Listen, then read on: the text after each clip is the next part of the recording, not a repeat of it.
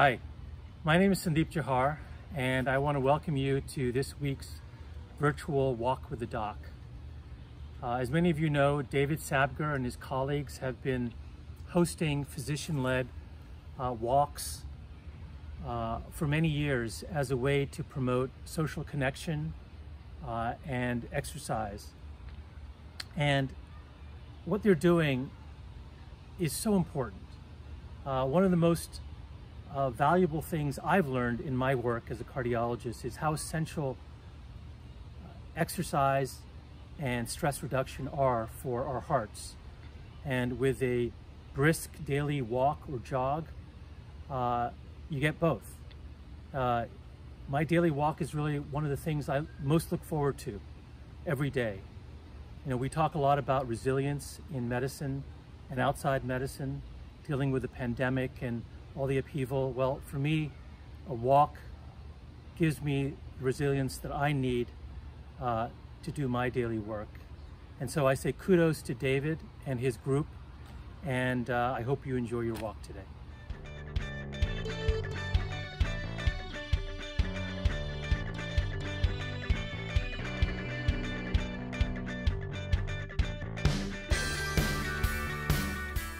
Good morning, everyone. I'm Mona Dove. I'm a pediatric gastroenterologist with the Flower Mound, Texas Walk with the Doc.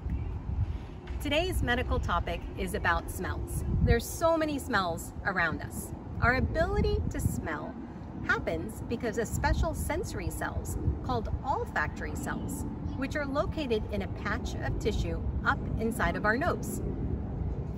Now, the way this works is smells around us release molecules. These molecules trigger odor receptors, which then trigger a signal up into the brain, which is registered as a smell. Now, there are so many different smells around us, many more smells than there are odor receptors. So these molecules can actually trigger a combination of odor receptors, which then travels as a very particular sensation up into the brain and is registered as a very unique smell.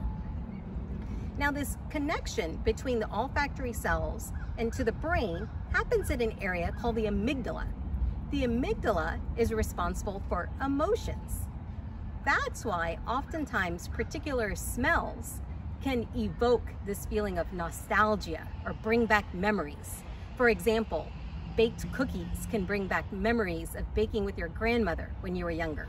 Or for me, I would spend my summers in India during the monsoon season having fun with my cousins. So every time I smell rain, it brings back fond memories of having fun in the summer.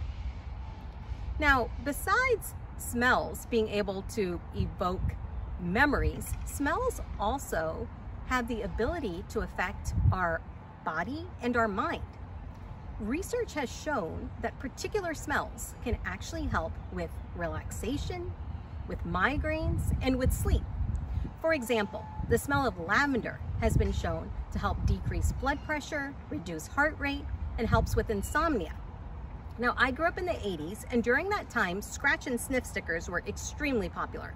I'm going to use some of these stickers to demonstrate some of these smells and what they do to our body. So in this first sticker here, this represents the smell of cinnamon. So cinnamon has actually been shown to sharpen the mind. Smelling cinnamon has been shown in research studies to improve your visual motor response, working memory, and concentration. Okay. Now, these two stickers here represent the orange and lemon smells. Both of these have been shown to increase your energy level. In this sticker here, this is vanilla. Vanilla has been shown in research studies to actually help with mood. It's been shown to elevate joy and bring about relaxation. The smell of apple has been shown in research studies to help with migraines. And this last sticker here, the smell of peppermint, is my personal favorite.